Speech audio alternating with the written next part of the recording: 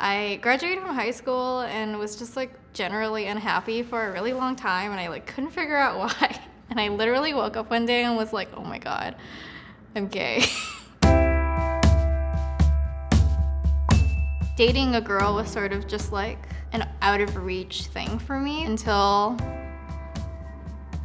I started talking to Christina. I met her on Tumblr. We would Skype for like 12 hours. We didn't really get to see each other physically until like 4 or 5 months in. I knew I had something good when I found it. So I saved up some money and bought a ticket to go see her. We were both what we needed at the time.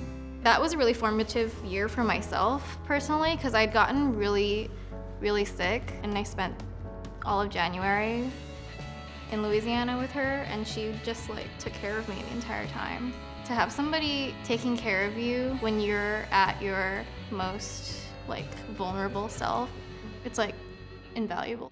We'd been feeling sort of distant from each other, and one day she just called me and was like, we need to talk. She was just talking about how she was so nervous about, you know, being young and being tied down, and I was like, okay, well, can I come see you? And flew to New Orleans the next day, and we broke up. Like, that was the end of the story. The first conversation, you're like, oh, we'll still talk to each other. It's still okay. You'll still be in my life. It doesn't pan out like that. After I left, I was sad, but I didn't know how to express my feelings. I just sort of let them marinate. I ate a lot of chicken wings and listened to a lot of Beach House.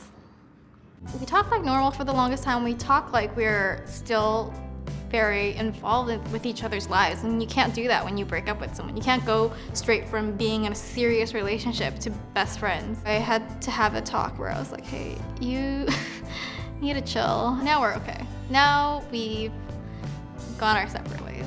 I wouldn't change anything, because if I changed anything, then I wouldn't have learned what I learned. It's like the best way to learn about yourself is to be with somebody else. Don't be afraid to don't be afraid to fall in love. That's really cliche, but it's true.